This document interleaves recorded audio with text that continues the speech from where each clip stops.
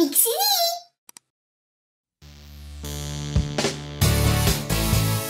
Hiya, and welcome to a new episode of Mixi! This time, we will play a game that is inspired by Pokemon. I think it's safe to assume that almost everybody knows what Pokemon is. It's so popular! The chances are quite big that you have either seen the TV show, one of the 20 or so movies, played a card or video games, or come across the toys or any pictures of Pikachu somewhere in the world. Anyway, on to the game that I found. This is actually a game based on the idea of cosplaying different Pokemon, but I decided to instead try and make my own Pokemon trainers. Like I have done in previous videos, I will give them all names and a little background information and then design them however I want to. No reference pictures needed for this at all. All I need is imagination. So I started with this lady who I decided to call Hibiki. She got her starter Pokemon at the age of 10 and left home to go start catching Pokemon and compete in gyms. She loves training all day and all night with the 6 Pokemon that she has caught in her 4 years away from home. But she's nowhere near a master yet. Even though she loves training Pokemon, she has no natural talent for it and needs to work extra hard compared to everybody else. Hibiki travels alone for most of the time, but sometimes meets up with other trainers at Pokemon centers and joins along on their adventures.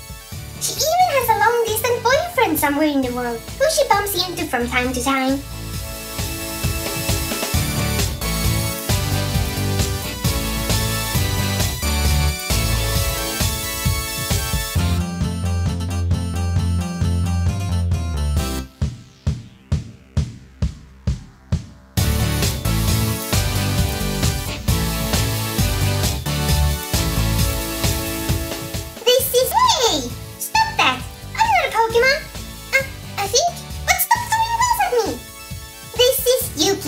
She's steadily on her way of becoming a well-known trainer in her region.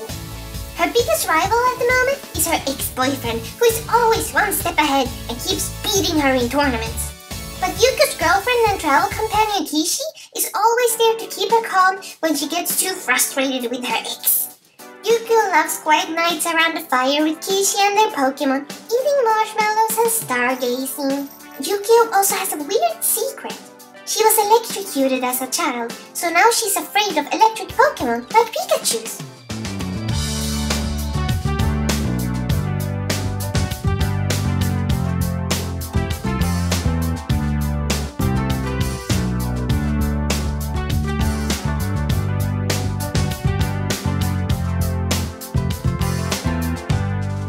Kishi is Yukio's traveling buddy and GF. While Yukio is very active in catching her Pokemon, Kishi refuses to catch any in a battle. She always gives them the chance to come with her willingly, and if they do not want to, she is okay with it. She has 5 Pokemon now, and the most recent friend that she made was a Honchcrow. Kishi does not aspire to become a trainer, but rather a coordinator. So while Yukio is training for Pokemon tournaments to win badges, Kishi is training for Pokemon contests to win ribbons. Her biggest positive trait is that she's patient and forgiving, while her biggest flaw is that she's bad at managing time and is therefore often late to things if others do not remind her constantly.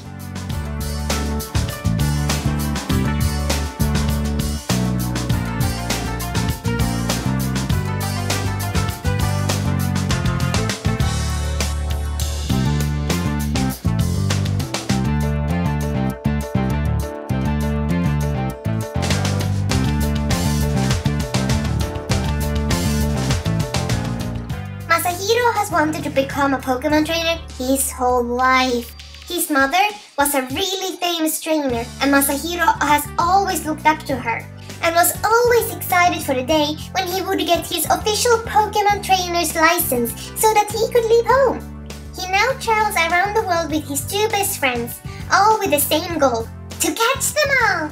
But Masahiro's favorite story to share with new people is the one where he did not catch one. It was a time when he met a Reshiram. He did not even try to catch it. He was too shocked to even see such a rare Pokemon. His little Dodo and Ivysaur were in shock too.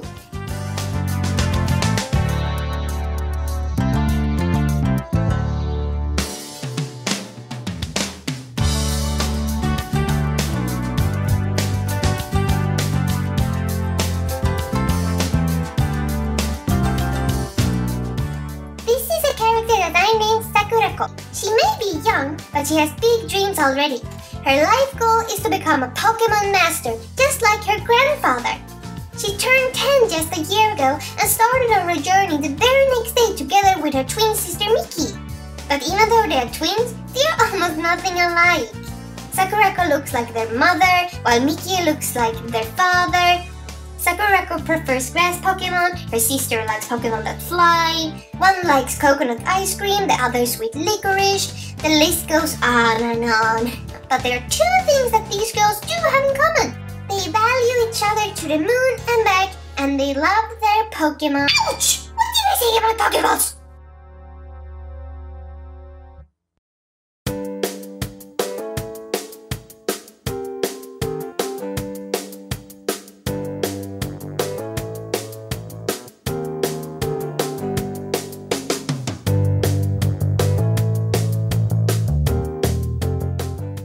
Already knows that she wants to become a Pokemon breeder when she grows up, but wanted to support her twin and her dreams, so she came with her on this journey.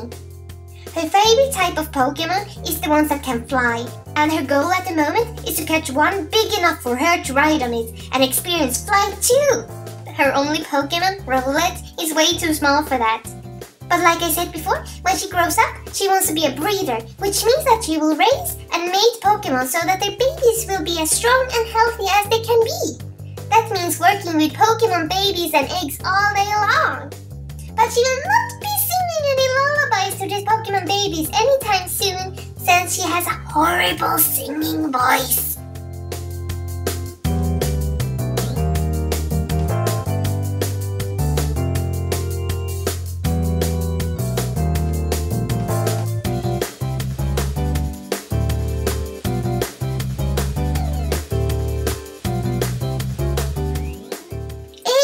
Kind of person who prefers a very simple life. If they can, they will avoid big adventures and even tournaments with all their might. But A still manages to always get into magical adventures, rivalries, big epic battles, and amazing tournament opportunities. And they think it's so annoying and bothersome. Other people would love the chance to fight against a Suicune, for example, but A will just sigh and wish that they were on a picnic with their Bellsprout on Psyduck instead. A also likes taking photos of Pokemon with instant cameras. According to A, there isn't a better feeling than seeing a happy Pokemon's reaction to its own photograph.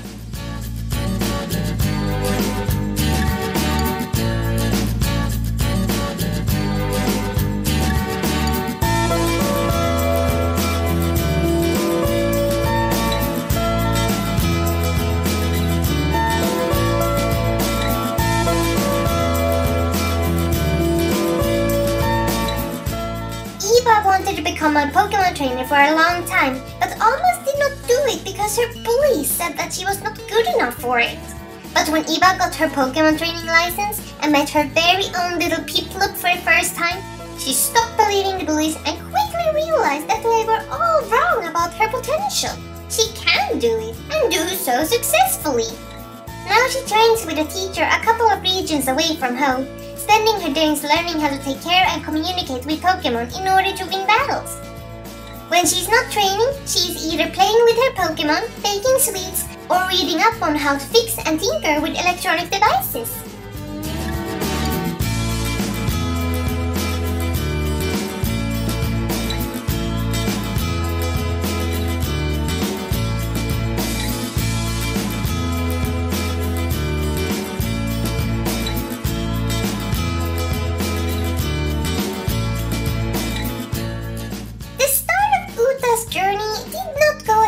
As she wanted to.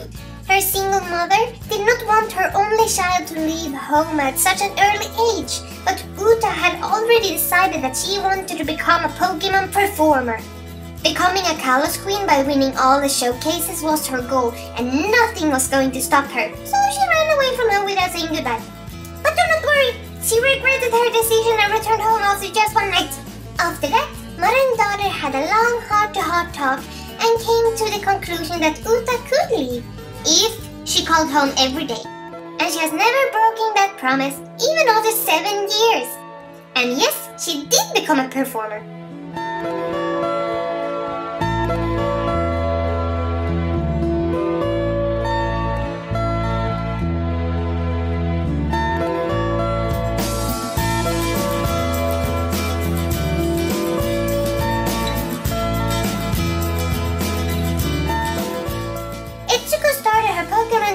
Career when she was 15, when she finally found the courage to venture out into the big wild world. She wanted to start earlier, but she was super shy and really self-conscious about her ADHD. But her family and friends never doubted her, and when she was ready, she called for her Sandslash and off they went. She has been collecting 2 new Pokémon in just a few weeks, and she's loving being a trainer. Her dream is to win all the badges from all the gyms, as well as writing her own book about her adventures. She has a diary in which she writes and draws in every day, so she won't forget all the amazing things that she experiences. And those were my 10 original Pokémon trainers. I wonder how many times I have said the word Pokémon. Oh! Well,